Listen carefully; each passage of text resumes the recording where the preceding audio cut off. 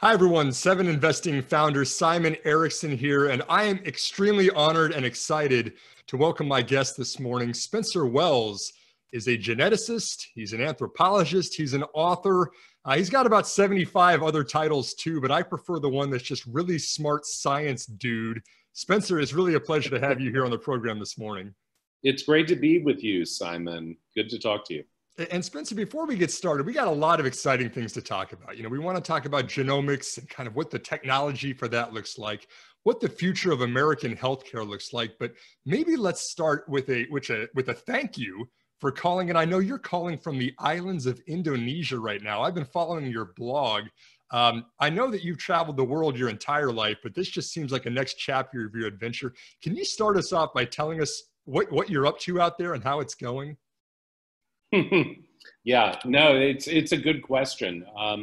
My wife and I, who were living here, we were not just sitting at home in Austin, Texas, which was our home until a couple of months ago. I worked with National Geographic for over a decade and had this amazing opportunity as an explorer in residence, as they call it, to run travel, options for National Geographic expeditions, which, some of you probably get those brochures and see the beautifully illustrated pictures of polar bears, and you're on a, cruise and you see penguins. And, what I really specialized in was private jet expeditions.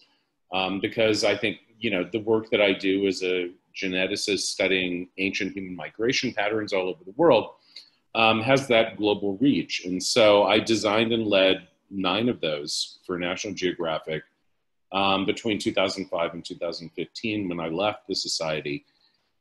And, when I left, listen, I have to tell you, going on one of those trips for the first couple of times is pretty cool. It's awesome. You've got 80 plus passengers and some crew packed into a 757. And so that equates to very nice leather, upholstered business class seats. And you go to some amazing locations. But, once you've done a couple of those, especially if you go to the same locations, they start to feel like very luxurious bus trips because you're dealing with a lot of people.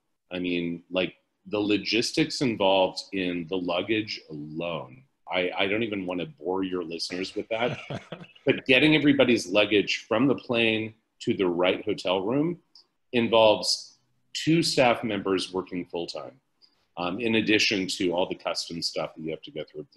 Anyway, so one of the things that I always wanted to do was to create a travel company that allowed us to do private jet trips, but on a more kind of regional scale with smaller jets. And so, we've just finished our first jet trip in Indonesia using a G550, Gulfstream 550, which is an awesome plane, by the way, that we chartered out of Singapore, that was flown by the captain who flies the Prime Minister of Singapore on that very plane that we flew on. And it was awesome. And, we had a great time. And toward the end of that trip, all of our guests who hail from the US wanted to get back to the States. This was around March 16th, 17th, when things were really starting to look grim. And so we got them out on Emirates via Dubai, and they all made it back happy and healthy and had a great time. And, we, thankfully have customers for life as a result. But my wife and I were when we came through LAX on February 27th, and we now know that the virus was circulating all over America, by late February, there were guys coughing into their hands and taking our passports and, searching our luggage, and, everybody's crammed in with no masks on. And we're not going back to that. And so the 2 options were, my initial choice would have been Singapore, because Singapore, seemed to be doing the best job when we first landed in Southeast Asia, beginning in March. But it was, the dormitory cases were picking up at that point. And, you know, it didn't look like the best option, in addition to the fact that we didn't want to go into a 14-day like lockdown in an expensive hotel room in Singapore. And I said, listen, we've got this credit at this, you know, really nice Aman hotel, the Aman Wana on Moyo Island, a remote Indonesian island, where we can't get a refund for the guests. And we're either going to lose the money or we can use the credit.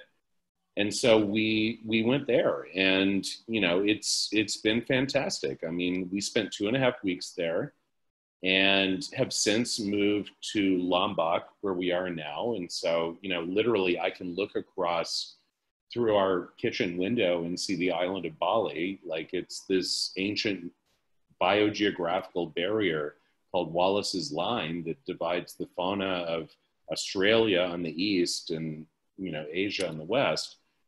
No, I mean, it's been great, and we're growing vegetables in our garden, and we have, you know, we've adopted a kitten that was, you know, it was a stray that wandered in. We've adopted a puppy that was a, you know, stray village dog, and gotten them all their shots and dewormed them. And, you know, we're building a life here. It's fantastic.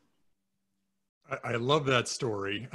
I also love the title Explorer in Residence, which to me sounds kind of like an oxymoron. You're all over the world. I guess that's the residence for you.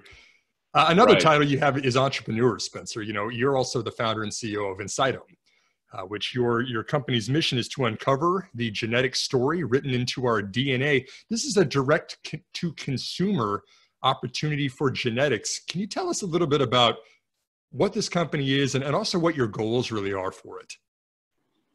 Yeah, so it's very interesting that you're asking me this question right now.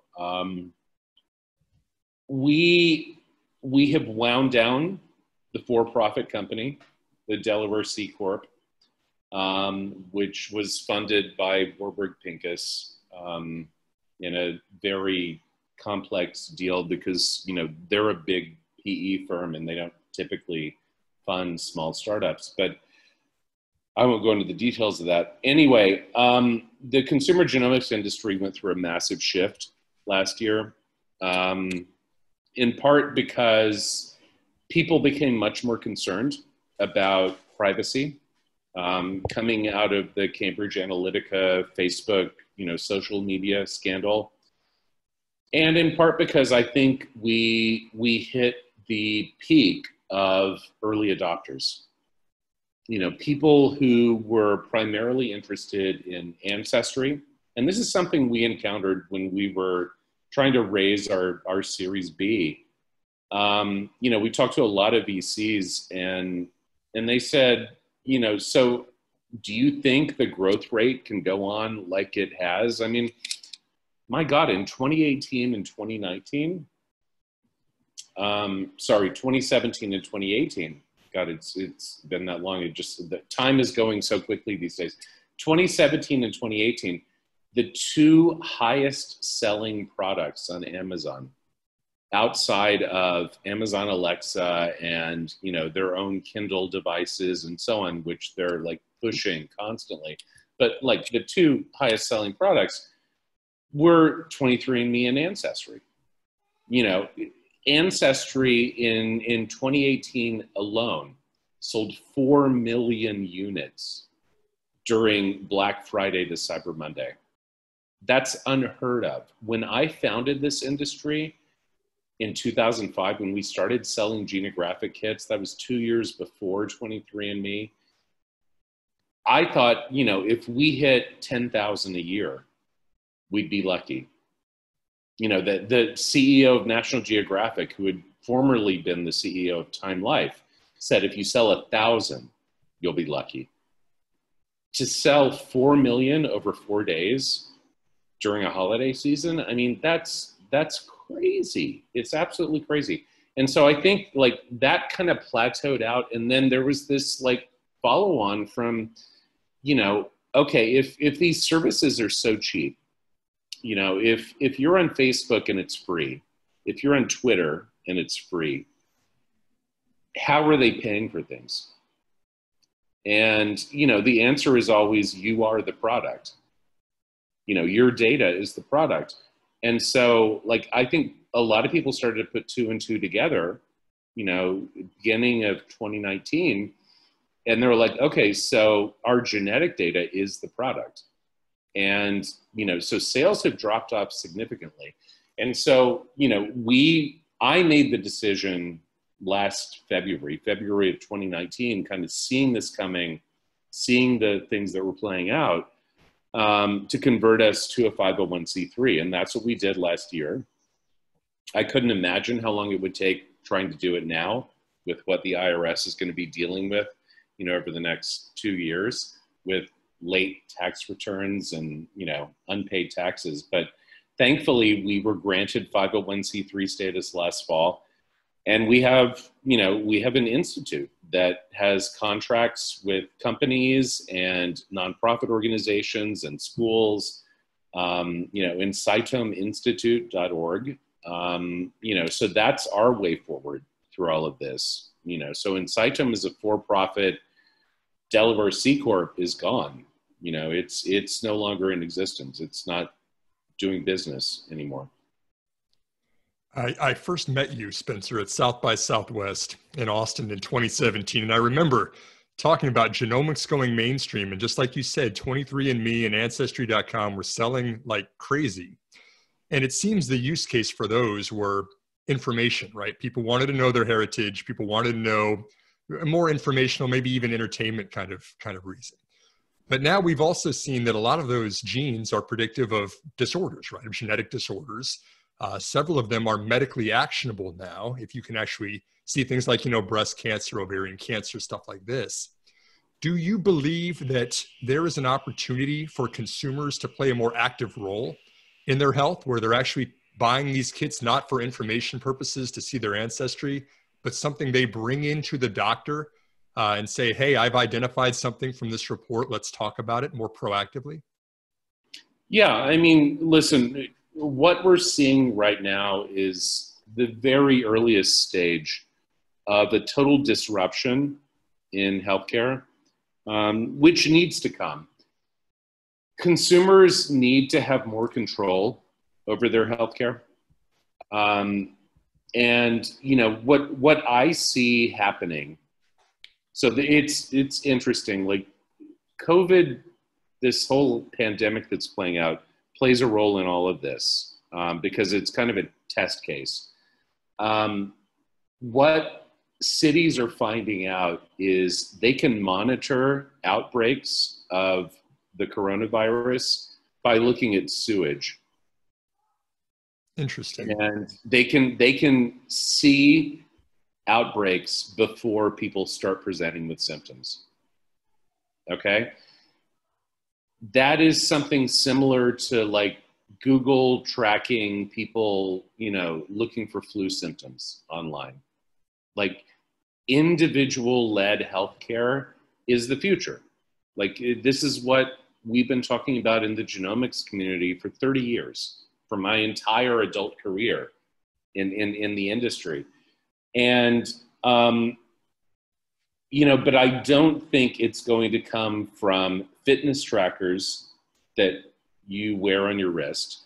And I don't think it's going to come from, blood tests that you do at a Theranos facility at Walgreens, obviously, or one that you choose to go into your doctor to get. I think what it's going to come from is your toilet every morning. Honestly, I think that, you stick the right detectors in your toilet bowl and, you have a little box that's on the sink next to that. And it's got a green light and a yellow light and a red light. And, green light means it's another good day and you're fine. And yellow light means, you should probably figure this out and check the app on your phone and see what's yellow. And red light means we are calling the doctor right now and you're going in for an appointment. That's what I consider to be the future of healthcare in the developed world. It's like you don't even have to think about it. And we've got Cologuard, right? Exact Sciences has got a consumer diagnostic test for colorectal cancer already, it seems like that's predictive of more of these appearing in the future, where you're not going in, showing symptoms to a doctor, and getting reimbursed for a visit off of an insurance, physician fee schedule or something that we've gotten used to in the system today, but more proactively having a consumer-based diagnostic like you're describing. You just need the right, it's just like EHRs, electronic health records. Everything is so fragmented right now in the US. If you just had one company that came up with the end-all be-all solution, the Google Maps of how you would monitor this, like, does anybody use anything other than Google Maps? Like, maybe some diehards use the maps on the Apple phone, but literally like 99% of the world uses Google Maps. And that's because it's freaking awesome, man. Like, there is nothing that's ever been like that. Like, I had been wishing for something like that all the trips I've been on over the years since I was like 20 years old. And like, now it exists. And so, I use it all the time. You need a company to come along and be the Google Maps for that sort of like home diagnostic space. You need somebody to like figure out what is the killer app. Like, what is that green light, yellow light, red light box that monitors everything? Whether it's occult fecal blood for colon cancer, you mentioned the colon cancer test, whether it is, shed cancer cells for potential early cancer diagnosis, whether it's STDs. I mean, all of that could be figured out with the, allow me to, be a little bit out of bounds, like the dump you take in your toilet every morning when you wake up.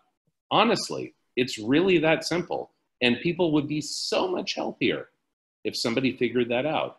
And we have the technology. It's super simple. Like, it really is. Like, you just mentioned Cologuard. Like, we know how to do this stuff, but nobody's putting together that end-to-end solution. And the company that figures that out is going to make $1 trillion. And we've seen tech companies be very interested in this, right? Google's trying to get closer and closer to the EHR and the patient medical data, so they can actually start using that for, machine learning and connecting all the dots between those. I mean, we're starting to see it. We're seeing a lot of hesitation, of course. There's this one force that's very innovative of what the technology can do. And then there's also a lot of stop signs, of people saying no, privacy concerns, ethical concerns, things like this. Spencer, maybe my next question for you is about that ethical debate, right? I mean, we've seen, I guess, CRISPR for the most part is in phase 1 of clinical trials now. Heavily regulated, heavily ethical debate here in the United States. And yet over in China, you've got He Jiankui saying, an email, baby's born. We've gene edited babies. It's, Pandora's box has been opened. Yep. Do you think that the progress of gene editing is regional based on regulations and different societal beliefs on ethics of gene editing? It's not just gene editing. Listen, China has won in the biotech space.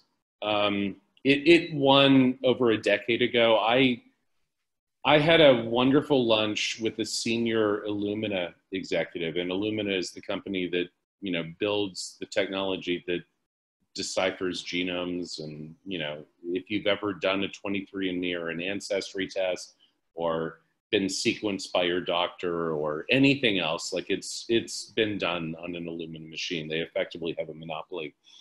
Over a decade ago, I had a wonderful lunch at Torrey Pines in La Jolla, California, which is a beautiful golf course. And they have a wonderful restaurant and bar, and we had great burgers and a good conversation and a couple of glasses of Sauvignon Blanc. And what this, Illumina executive told me was he had been the one who had negotiated the deal between Illumina and BGI, which is now the world's largest DNA sequencing facility, currently located in Shenzhen. It was originally founded as the Beijing Genomics Institute, but it's, you know, it's a Chinese powerhouse in genome sequencing.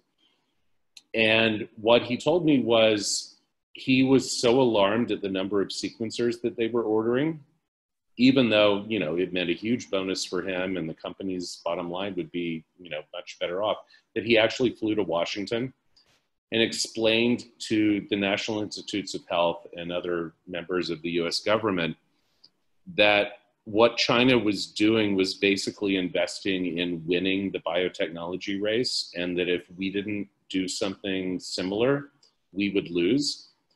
And the US government told him they didn't care. And he said, Spencer, it was one of the saddest days of my life. You know, I believe in Western democracy. I believe in liberalism. I believe in all of the, you know, things that America and, you know, other Western countries seek to uphold. But China has invested so much in this that, like, you can never come back from that. Like, you know, they've been the biggest sequencing facility in the world for years. They've done the same thing with CRISPR, and they've done the same thing with genetic testing for, you know, traits, IQ. They have schools where they track children according to genetic variants, you know, that predispose to certain IQs. They've done that with sports academies. America, you know, America has been hung up on other things for the last decade. You know, I'm a big critic of the so-called social justice warriors online. Not because I you know, am an alt-right person at all. I'm a centrist, you know, fairly liberal, you know, libertarian person. But I think America has started, you know, biting its own tail and focusing on things that honestly don't matter to the future of the country. And in the process of that, we have created a system where a country like China that is very focused on the technologies of the future, whatever they might be. And China's, you know, and this is not my field, but I know that it's been happening. China's also very focused on AI. So biotechnology and AI, big technologies in the future. China's way ahead of the US, in part because the US has been focused on, you know, bullshit, in my opinion. Pardon my French, but, you know, I don't know what has happened in America. I don't know how we lost sight of the end goal. And I don't know why we willingly gave up leadership in all of these industries. Like, we invented AI, we invented biotechnology, and we've literally just given up leadership to the Chinese. And it's not because I hate the Chinese. I have issues with the Chinese, you know, leadership in the way that lots of other people do. But, you know, for the US to just literally, like, to have a company like Illumina go to them and say, do you know what you're doing? And for them to say, we don't care. That, I mean, it makes me want to cry. Like, as a geneticist, I mean, this is my field. It's like, oh my God, you literally did that? So yeah, that's kind of my take on the whole thing. Well, Spencer, don't start crying on me, because I know that you personally gave the thumbs up to Illumina, and Cytome is working with Helix, right? Which uses Illumina's next generation sequencing. We were. So Helix pivoted, you know, very sharply last year. And so they're mostly doing population health studies. And this was part of the reason that, you know, we decided to become a nonprofit, because, you know, what we do is storytelling. We have a podcast, The Insight, you know, we have blog posts, and we will have, you know, white papers coming out, genomic privacy policy documents, et cetera, we've been working on for the last several months. You know, it just makes more sense to turn the company into a 501c3, which is, you know, what we've done. And thankfully that was completed before the whole, you know, economic crisis that's happening right now. But yeah, so we're a nonprofit. You know, Helix was an interesting potential business model. I think they launched a year too late. And, you know, we can talk about timing in entrepreneurial ventures. Sometimes a year makes a big difference. And it turns out that the consumer genomics space is highly seasonal, or it was, it's not anymore. But, you know, most of the kits tended to be bought, you know, the DNA testing kits tended to be bought between September and January of every year. And they were given as gifts. Christmas, yeah. Yeah, it's the reason why, you know, I mentioned the ancestry numbers, like 4 million over 4 days. Like, that's crazy. Those were gift purchases. You know, that has shifted, and I don't think a lot of people are going to be given gifts like that. A lot of those gifts were given to older people who didn't understand how their data was going to be used. And so, you know, that was already starting to shift around the time that Helix got itself off the ground. And then I think there were some misfires on the products they chose to feature when they launched. Some of the lifestyle products, like, can you really tailor your taste in wine to your DNA? Not in my opinion, but some people thought it was possible. Why not just taste it? You know, anyway, there were some misfires on the marketing front, in my opinion. But in any case, like, Helix backed off of the consumer space, and they're now focused on, they're essentially a CRO, a contract research organization. So they partner with big HMOs and, you know, healthcare companies, hospital organizations to do genetic testing on 10,000, 30,000, 50,000 people. They've got an awesome lab. Their lab team is fantastic. They're literally the best lab I've ever worked with in the consumer genomics space. But the leadership at the top has been somewhat less than visionary. I'll just leave it at that. Can you follow up on the technology? Okay, so first of all, the marketing is definitely an interesting slant, because I remembered seeing the DNA artwork you could have behind your couch. It seemed like everything was over the top based on your DNA. Can you talk about the technology though? Because it does seem like Illumina, we're big fans of Illumina at Seven Investing. It seems like they've got more than 90% of the high throughput genomic sequencing that's being done in the world.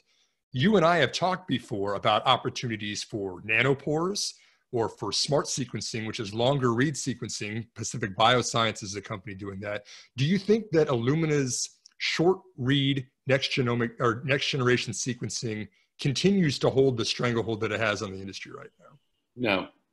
No. I mean, listen, I think Illumina, anybody who works in the genomic space knows where Illumina works best. And it works best when you have an existing scaffold to assemble the sequences on. And short reads do a really good job of that, even though, you know, there are long pieces of the genome that were left out until recently. And that's part of the reason Illumina acquired PacBio.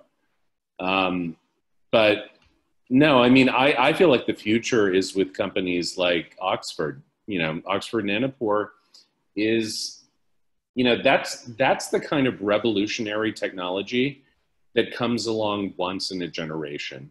And I have described it to people, like, it's so funny, like, explaining the actual technology of DNA sequencing to people who do not have a scientific background is so hard. Like, you know, the Illumina technology is, like, I have to show them a video before they really get it, like the paired-in sequencing. But I have a scientific background, and I think it's hard, Spencer. Even if you have a technical background, it's hard to understand what's going on.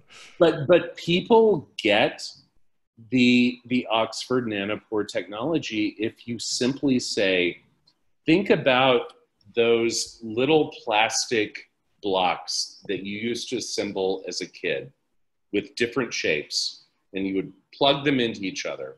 And one would be square, and one would be diamond shape, and one would be round.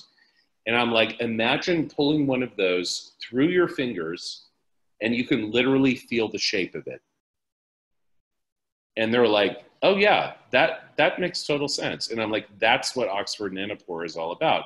And if they can get the error rate down, or they can, you know, parallelize it enough, so that the error rate doesn't matter. And it doesn't for like, you know, HLA typing, for viral genome testing. Like, you know, they should own the COVID space, in my opinion.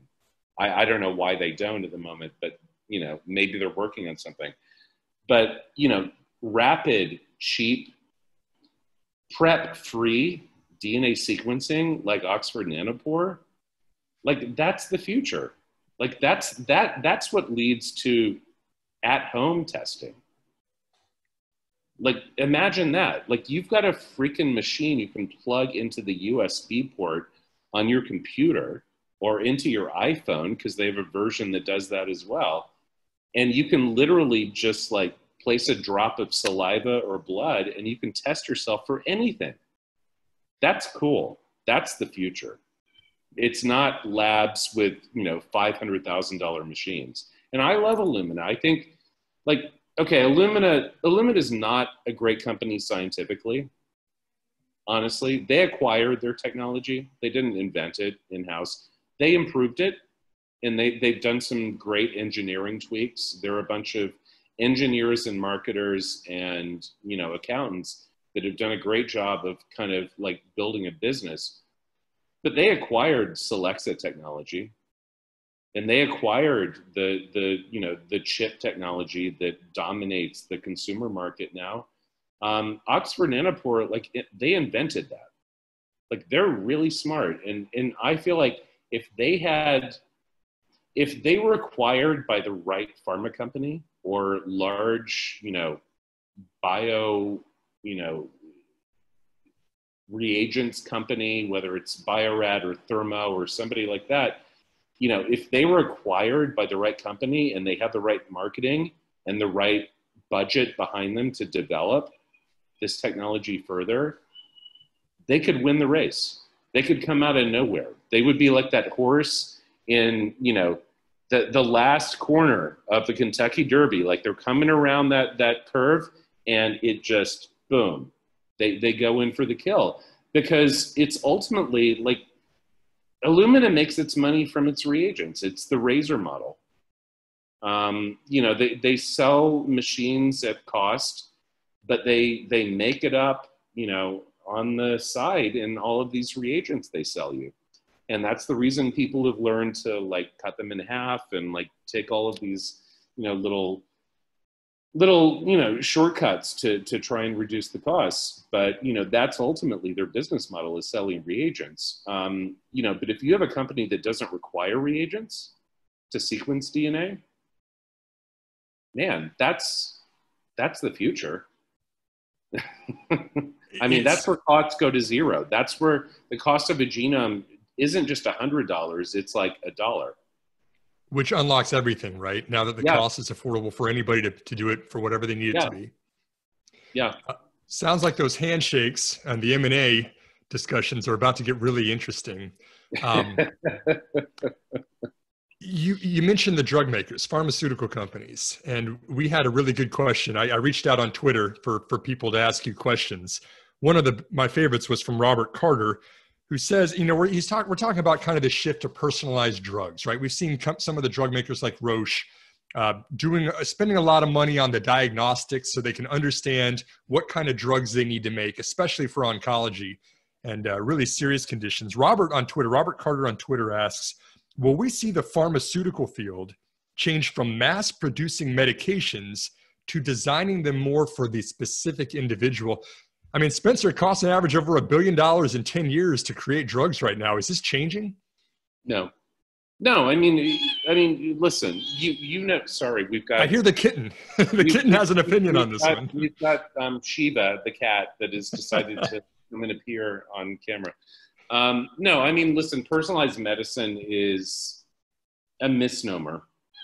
Drug companies don't want personalized medicine. I mean, as you just said, like the economics don't make sense. You know, what drug companies want is a, you know, hit drug.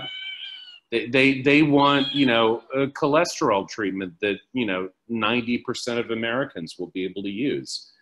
They want, you know, potentially, although I think this will shift post-COVID, but potentially a, CAR T cancer therapy that, they can charge $3.5 million for.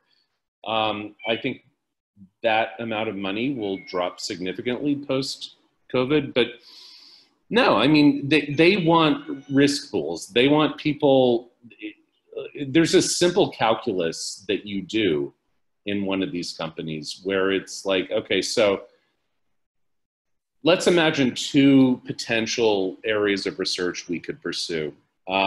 One is type 2 diabetes. And we know that type 2 diabetes is 95% environment. Lose weight, exercise, eat fewer, high glycemic index starches, and you're probably not going to get it. Like if you have a low BMI and you're healthy and exercise and you're not eating a lot of pasta and rice and potato chips, you're probably going to be okay. I mean, people have throughout history.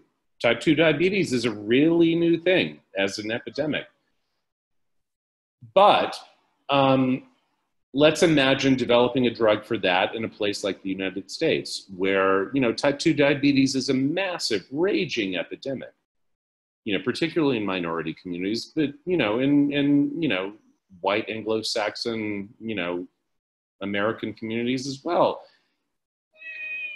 And then imagine, could we devote those same resources to developing a cure for malaria in the third world?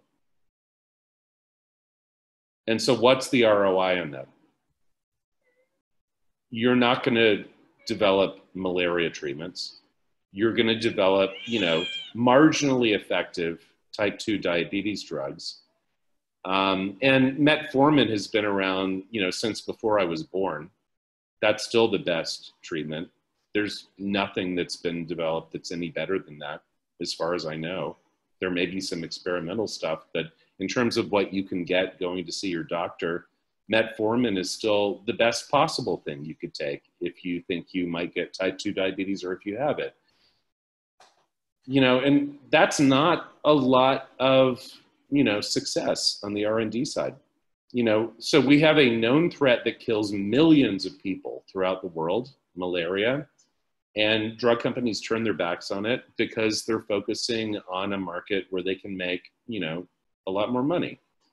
And, pharmaceutical companies in America pump up prices all the time. I mean, I read stat online. You probably do as well. And they talk regularly about the readjustment of prices and, what should the price increases be? And it's arbitrary. It's like, how much do we want to pay ourselves in bonuses this year as part of the C-suite? Do we want to make 10 million or do we want to make 17 million? Or do we want to buy a private jet and make 70 million this year? That's literally what it comes down to. And it's a horrendous industry as a result. It's in my opinion, the most corrupt industry in America. It makes petroleum companies look like nonprofits.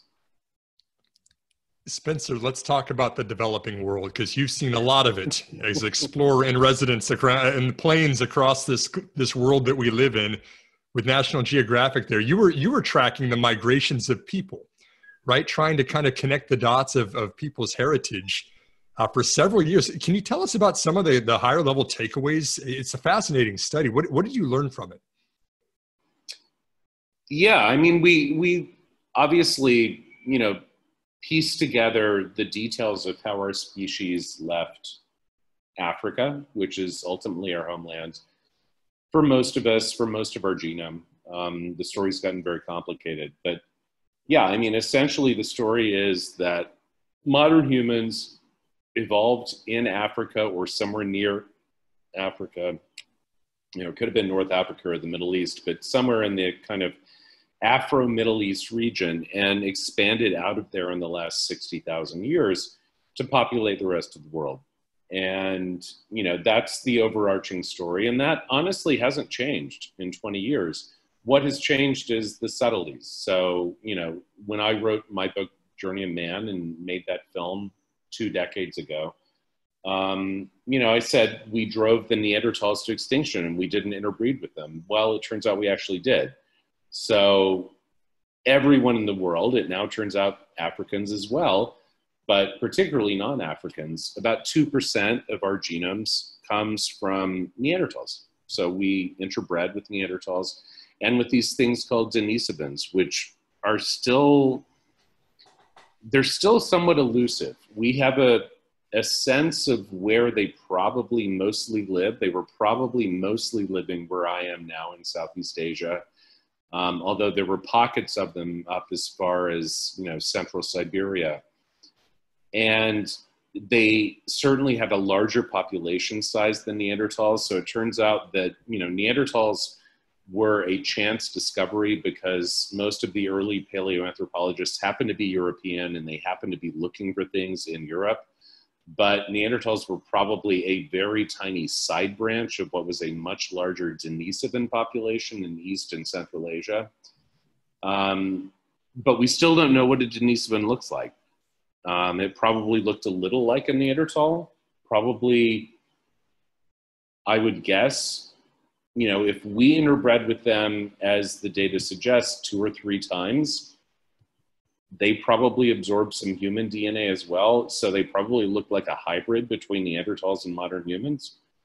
We're still figuring that out. But basically, the overall story is we emerged from Africa.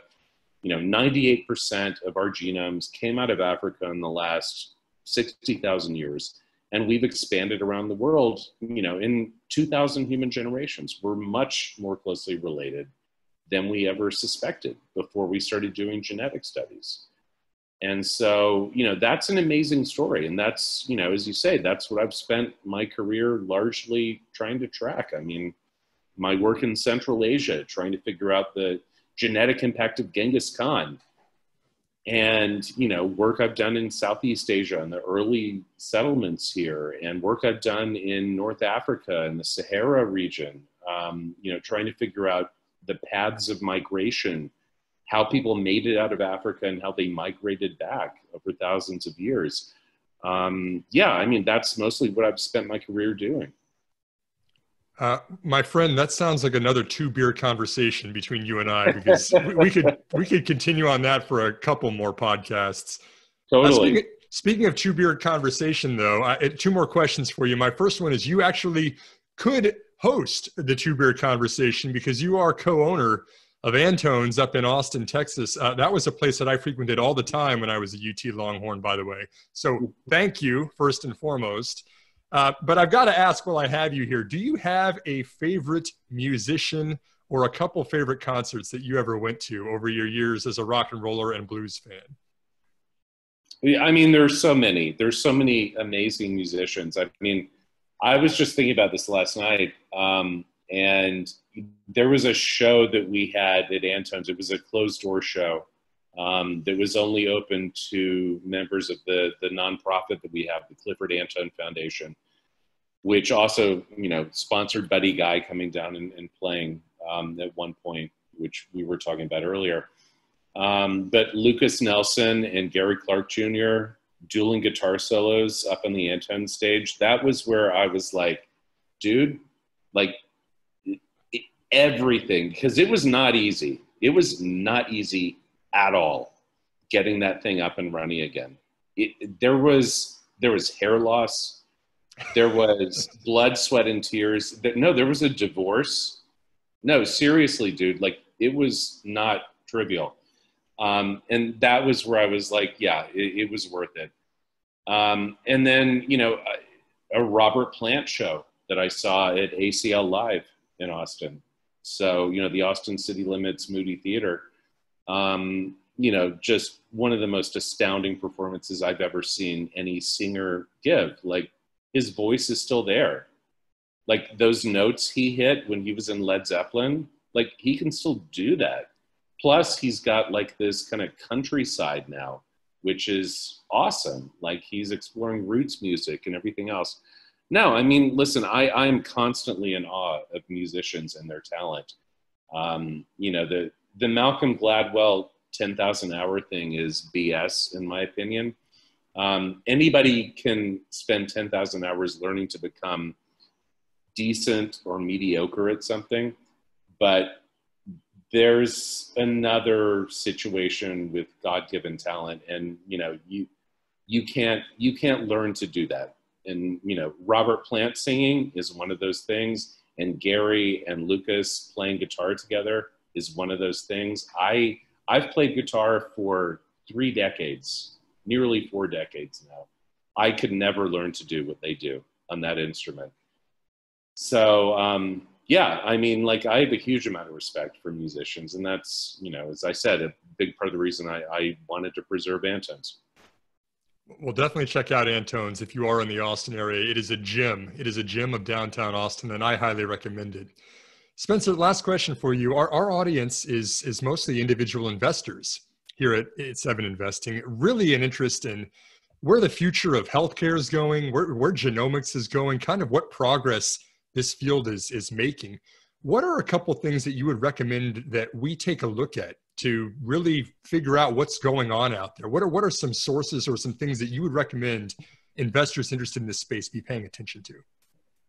That's a really good question. Obviously, like, everybody's got their eye on CRISPR these days. Like, it's so funny. CRISPR, I think most people in the investing community don't know where CRISPR came from. CRISPR is a bacterial immune response. Like, it's basically the immune system of a bacterium that was designed to fight off invasion by viruses. And, so much of our genome was designed to fight off infections from viruses. And, it's really interesting evolutionarily. But, CRISPR, this thing that was discovered in very basic biological studies at Jen Doudna's lab at Berkeley, has become this huge entity. And, like, we mentioned earlier, the CRISPR babies in China with He Jiankui, that's a big thing in the future. To me, like, this is where I have to step back from what I know and what I've spent my career doing. I'm 51 now, and I got my start studying genetics back when it was still called genetics, in 1985 when I started college. DNA sequencing had just been invented by, Sanger and Gilbert. They won the Nobel Prize for it a few years before I started college. And it has progressed so rapidly that, I've said many times, like, I've been so lucky to be able to practice my craft during this time in history. It's like getting in on the ground floor of you look at the pace of change, the cost of DNA sequencing, genome sequencing, like that famous, like, NIH graph of, it's essentially going from $1 gazillion to zero, like, in the space of like a decade. Like, that's never happened in human history. It's the most rapidly changing technology that's ever been created, much more so than Moore's law and, the evolution of the transistor and the microchip. And so I've been incredibly lucky to be able to practice my craft during this time, but I have mostly used it to study existing variation and, to study mostly human existing genetic variation, to study how populations developed their historical patterns of genetic variants.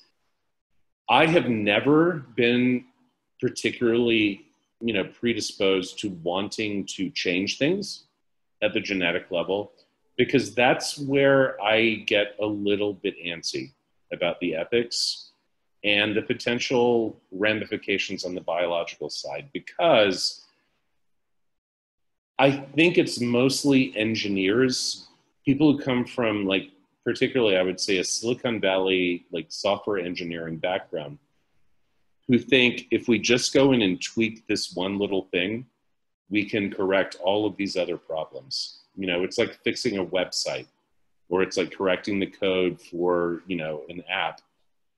And that works in engineering because humans created the entire system. We don't know that that works yet at the biological level. I'm very wary of things like what He Jiankui did in China. I'm not saying they should never be done, you know, and maybe he'll prove me wrong, but I just feel like this is where, like, I have to like bow out at this point as a scientist. Like, that's not what I'm trained to do. It's not what I want to do. It kind of scares me. And at the same time, it is the future. The future is re-engineering human biology. And figuring out how to do that is up to the next generation of scientists. And it's gonna be scary. Like, there's stuff that is hidden in our genomes that we don't completely understand. I mean, we know, for instance, there are lots of dormant retroviruses that are buried in the human genome. What happens if you like awaken one of those dormant retroviruses? I mean, I don't know. Maybe I'm being alarmist, but you know, for me, that's not a forum I want to step into. But to me, that it is the future of biology that's being explored right now, and that's where 20, 30, you know, possibly 40-year-old people, scientists, you know, that's what they should be focused on, and that's what investors should be focused on, because you know, the next trillion-dollar company is not going to be an e-commerce company or a hardware company like Apple. It's not going to be Amazon. It's going to be, you know, a company that figures out how to harness the power of the human genome, like truly harness it and use it in an engineering sense. But it's much harder than just building a buy now button. Fair enough. Spencer, I've heard you say in the past that the 20th century was the century of physics and the 21st century is going to be the century of biology. Sounds fascinating and innovative, but lots of uncertainties like you mentioned there too. Yep. Well, lots to look forward to. Once again, thank you to Spencer Wells, the entrepreneur, geneticist, anthropologist, smart science dude, you know, all of the titles above. It's been really a pleasure. Thank you for calling in from Indonesia, spending the time with Seven Investing here this morning. Good talking to you. And Take care. And thank you everyone for tuning in. We really appreciate your time. We are here to empower you to invest in your future. We are Seven Investing.